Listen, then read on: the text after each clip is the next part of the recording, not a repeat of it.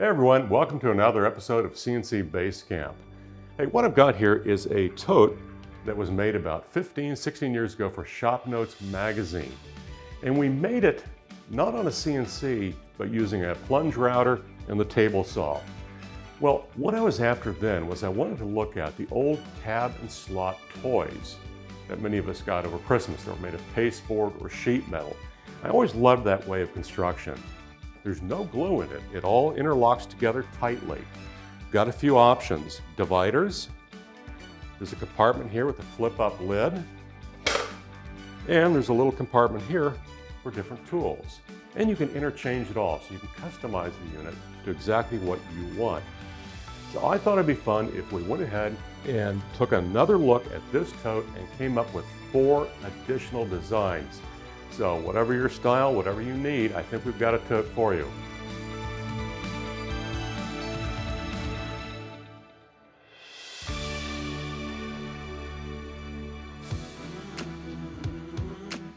This episode is sponsored by Inventables. Design it, build it, sell it. Learn more at inventables.com.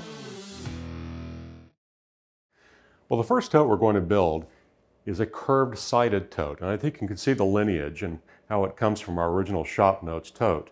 So what we have then is bottom, 2 sides which interlock into that bottom, our 2 ends which will capture both the bottom and the sides, a handle, and the handle will be kind of fun because we're going to capture the handle with a wedge. The handle is 2 parts of plywood which will be glued together, forming the cavity for the wedge. Now on this particular tote, I have 2 boxes, one on either end. Now you can, of course, modify this to suit your needs, but I have found these little lidded boxes to be super handy for all sorts of small items. So this is a great tote for around the house, for picture framing supplies, anything like that, small nails.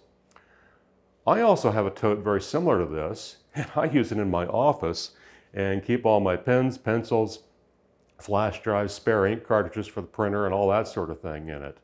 So super handy and versatile, and that's going to be our first tote, the curved sided tote. Well, next up is this 2-tiered tote. And what's handy about this is we have 2 separate levels, and that really helps keep things organized. And you know what? You can find your nail set and your pencils up in that top compartment. You don't have to go digging through the hammers, the wrenches, and everything else. So it's a super handy design for all sorts of different things. As with the other tote, we have a bottom, 2 sides. The ends lock everything in place. They'll also capture the top area here, and a nice curved handle. And as with the other one, the handle is held in place with a simple wedge. And so there's a look at the 2-tiered tote. Let's move on to our next one. Now we're going to be a little bit adventurous with this tote. As you can see, the sides are set at an angle, and that definitely causes some complications with a CNC project. With this tote, I'm trying to create an elegant look.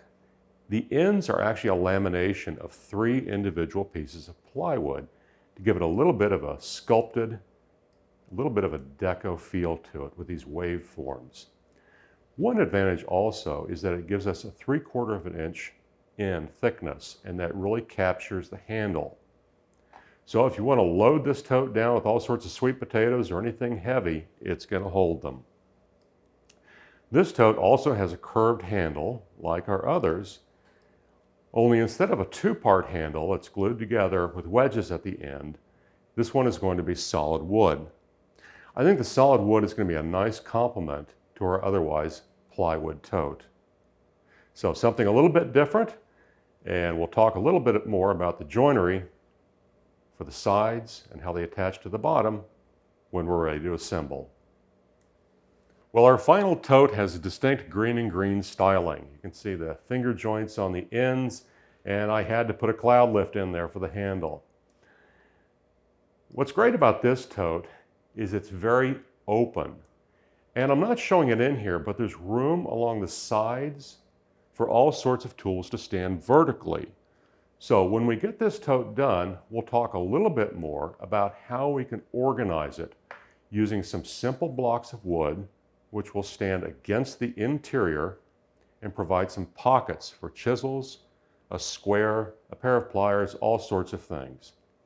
Now, like the other totes, bottom sides, the ends lock everything together, and finally these uprights that hold the handle will lock the ends in place.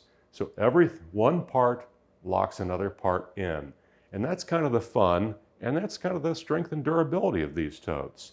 So there we go. We're going to start with the Shop Notes tote. We're going to work our way through, and we're going to have 5 totes that are distinct, that are individual, and I think there'll be a lot of fun and a great utility for you. So let's go to the CNC machine and get started. Well, the first step in cutting the parts for our curved-sided tote is going to be to cut the pockets for the wedges on the inside of each of the handle halves. Once the CNC has completed that, we'll then proceed with a profile cut and cut out all the individual parts for the tote. I'm using a 1/8 inch bit because the smaller size bit will create smaller dog bones and therefore a cleaner overall look for our project. I'm using a straight bit because that's going to give me the best surface, the best and cleanest cut. An upcut bit is going to tear things out badly on the top. A downcut bit is going to tear things below. The straight bit is what we want for the best quality cut. The 2-tiered tote requires 1/4 sheet of plywood, and then we'll come back and cut an 1/8 sheet for the handles and for the sides for the top. So let's go ahead and get started cutting the rest of the parts.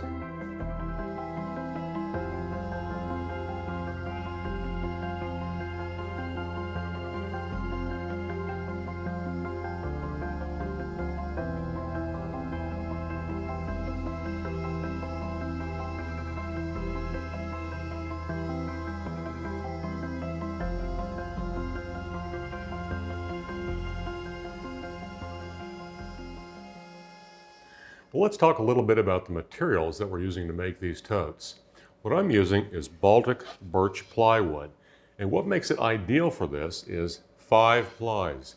So not only does it look good, but it's strong, relatively lightweight, great product to work with. One thing I wish is that I could use some plywood that has some pretty veneers on it. So this is a piece of cherry. The only thing is it's MDF core. It's really hard to find plywood, hardwood plywood, that has actually plies in it. It's all MDF core now. It works pretty well, but it's a little bit heavy, not quite as strong.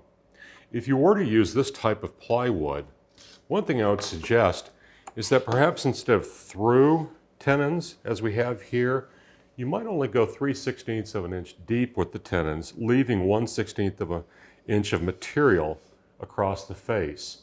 And that's going to give it a little bit of extra strength. The same is true if you're working with solid wood. These would all look great with solid wood, but we do need to be mindful of the joinery and mindful of the weaknesses that solid wood can have in this application. Another thing that you can do, if we were to look at the tenon on the bottom here, instead of one large tenon, you can break it into several small tenons. That will increase the strength of a solid wood connection. You may also want to think about, of course, increasing the thickness of the solid wood. You will need to go into the files and expand out the mortises and work with things a little bit. But chances are 1/4 inch solid wood will work fine. Now for this tote, you will need to go ahead and plan on a thicker handle. This one's only 1/4 of an inch, which is fine for the plywood. You'll notice on some of the other totes, I've went ahead and upped those all to 1/2 inch thick solid wood. So you want to carry through with that. So a couple of different choices. Baltic birch, probably the best for strength and durability. Any MDF core hardwood plywood will look very good. Just make a few modifications, and if you want to go with solid wood, go for it. Just take a look at the joinery. The parts we're going to cut out now are for the garden tote, the one with the waves on the ends. And I'm kind of excited to see how that looks. I'm continuing to use a straight 1/8 inch bit for the quality of cut and because it can get into those tight corners really well. Well, it's time to cut parts for our final tote, the green and green version. The first thing we're going to do is cut pocket cuts, which will be the mortises for the tenons in the bottom. When that's done, we'll begin to cut the profile and get all the parts cut out. To cut all the plywood, we've used an 1/8 inch straight bit, and that produces a premium cut in plywood. Now that I'm cutting solid wood, I'm going to switch bits. I'm going to use an upcut bit, and it simply has better qualities in terms of pulling sawdust out of the kerf. And so I think it's a better choice for solid wood. Well, our CNC work is done, so now it's time to start assembling all of our totes. So let me run through the procedure with you real quick. First off, all of our parts are going to have a little bit of fuzz on them, so I'm just going to take a random orbital sander and clean them up a little bit. With the sanding done, we now need to deal with how our tabs fit into the slots. As you see on the side here, these tabs are rounded to match the filleted end of the mortise. On the bottom here, you'll see that this tab is not rounded, and that gives you two choices. I like the look of the rounded ends of the tabs. I think it's a little cleaner. When it comes to CNC joinery, I'm really not crazy about looking at dog bones and T-bones and all that sort of thing. It does take a little extra effort, but it looks nice. So let's talk about how to do that. I've got a sample bottom here, and the easiest way is just to use a coarse file. So this is a 12 inch, and all you have to do is gently round over each of the sides like that. It's fast and it's easy. Another way that you can round over the ends of these tabs is by using a router. So I have a mini router table here, and this is a 1/8 inch round over bit, and it's a solid point, and that means it really gets into tight corners. You can see I've used a 1/4 inch dog bone to eliminate the fillet in each of these tabs, and that gives me a little bit of room. I've got the fence set so that I can run the edge of each of these tabs against my router bit without having it go too deep. And so there you can see we can round over the edges of all these tabs very quickly and easily, and it does it pretty accurately. So now it's time to go ahead and assemble one of our totes. They all follow a fairly similar pattern. This happens to be the tote with 2 tiers. The first thing I'm going to do is take my bottom and fit it to one of the sides.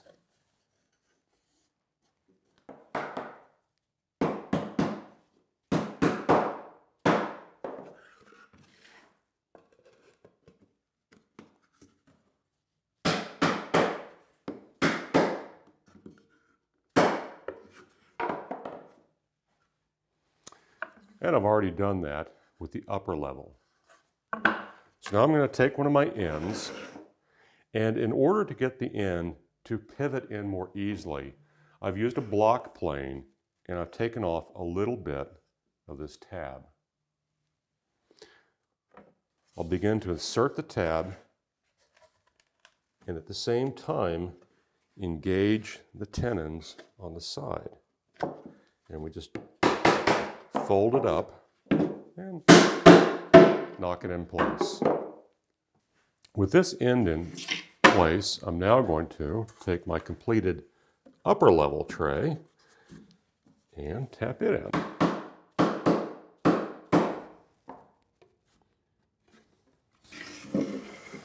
So there we are.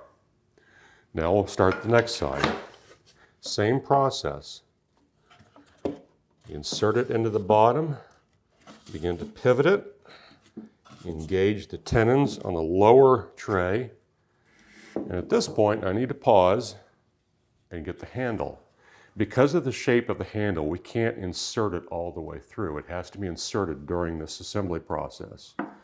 So I'm going to go ahead and get it started.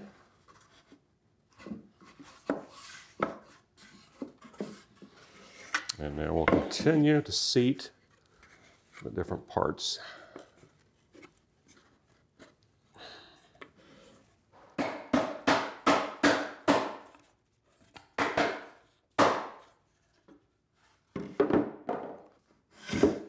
part. We've got our bottom, our sides, our top tray, we've got our ends, our handle in place.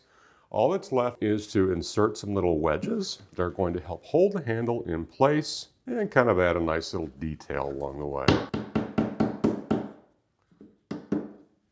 The wedges also will help keep the ends from ever coming open. So this tote can actually be assembled dry without glue. So with that, let's go ahead and gather in all the totes and take a look at the finished product. Well, here's all our finished totes. So let's begin the tour. First off, we have the original tote from Shop Notes 91. Versatile, easy to make, got a lidded compartment, room for tools. This curved-sided tote, you can see the lineage from the Shop Notes tote. It's simple, it's direct, it's got lots of storage space, and I've really found the little lidded compartments to be super handy. Here we have a tote with 2 different levels. So you've got no excuse but to be able to find your measuring tape, your pencils, and your nail set up here. All the things that would be hopelessly lost in the clutter below. This is a fun tote. I'm calling this the garden tote. And it's fun because we've got a little bit of a sculptural touch here on the ends. It's very solid, very sturdy. And there's a challenge in the fact that the tenons fit in at a slight angle to the mortises on the sides. And it does require to use your block plane and take off a little of the top surface of the tenon to get it to fit. For those of you who are a little more ambitious, you can certainly cut angled mortises into the sides for a perfect glove fit. And I think we might show that in a future episode of Basecamp, because it's a fun technique. Our last tote is this green and green inspired tote. It's very open, very easy to access all the space. For this one, I think what I'm going to do is take some pieces of lumber here, and this is basswood because it's very light. And I'm going to make some tool holders that will fit in along the edges. Now, what I need to do is lay out what tools I would like it to hold. And what I will do is simply, using a table saw, a router, or our CNC machine, I'll cut slots vertically down through these blocks of wood so all my tools can simply drop in. So you can customize it to your tools, to what you need. It really makes, I think, for a very attractive, very useful tote. So there we go, 5 different totes. Now, of course, you can find all the DXF files, some instructions, and an article on our website at Woodsmith CNC Basecamp. So, thanks so much for watching today. I hope you'll build some of these and send me a picture. And I look forward to seeing you next month in another episode of CNC Basecamp.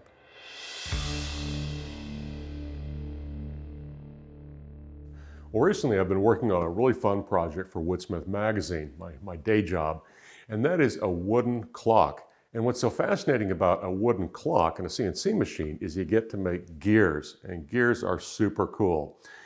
They're really very complex. The type of gear that I use for the clock is called a volute gear, and it's your classic machinery gear. It's meant to have a very solid, heavy base at the tooth for strength, and it's designed so that the teeth remain in contact for a long time so you get smooth, chatter-free operation of gearing. And there's a lot of other designs of gears as well, but being a classic design, I went ahead and decided to use the volute gear. So, how do I go about doing that for a clock? Because for this clock, I needed a 64 tooth, a 60, a 32, a 30, an 8, and a 10 tooth. Well, the easy way to do this is to use a gear generating program, and you can find these free or purchase one online. The one I'm going to show you I purchased, and it's from woodgears.ca. And it's pretty neat, so let me show you around a little bit. First, I have gear properties, things like the spacing of the teeth, the shaft spacing, center point to center point, which is very useful, very important. The contact angle of the teeth, how steep they are. I can change from an involute gear to a pin gear. If you think about the gearing in old mills, such as a water wheel driven mill or a windmill, very often they'll use this type of gear. And they're typically called a lantern gear. So that's very interesting. Going back to involute gears that I'm using on the clock, we can switch over and play with the number of spokes in the wheel, kind of get an idea of what sort of look we want. You can also switch over to a chain and sprocket if you feel like it. So all sorts of different properties. And the nice thing is the program figures out the faces of all the teeth because it's actually pretty complicated. There's a mathematical formula involved because with involute gears, it's essentially as if you were unwinding a string that were wrapped around a cylinder. And so the radius of each tooth changes from the root of the tooth to the tip. So they're not easy to do. And a gear generating program makes it super simple. So if you have any projects you'd like to do, it's an awesome thing. I've got a couple things I'd like to do for the show eventually. One is I'd like to do some automatons using gears. Also, I've seen some pretty cool face vices that are twin screw linked with gears. I think we're going to do one of those. So I think there's all sorts of really great projects that can be done with a gear generator. Now, one fun thing about gears is they're not all round. I decided to have some fun and I purchased a download from Clayton Boyer Designs. And it's called Weird Gears. And I got about 8 or 9 different gear patterns that are really fun. So I went ahead and made a couple of them and I'll show you them. Here's one that I love, square gears. Who would have thought?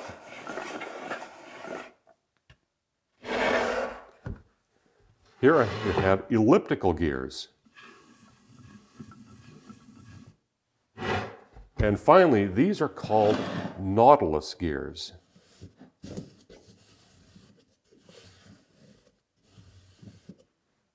So gears don't have to be round. And the interesting thing is there's actually useful applications for some of these odd-shaped gears because they change the properties of what's going on. As an example, the interesting thing about these square gears is that when I turn the first one, if I'm turning that at a consistent speed, the other ones are not consistent. They speed up and they slow down. And sometimes things like that have useful applications for machinery. So they're great fun, but you can find them in real life too. So there you go, a brief introduction to gear generating programs and some of the odd shapes. I'm hooked. I want to make more clocks, more projects, so we're going to revisit this again in the future.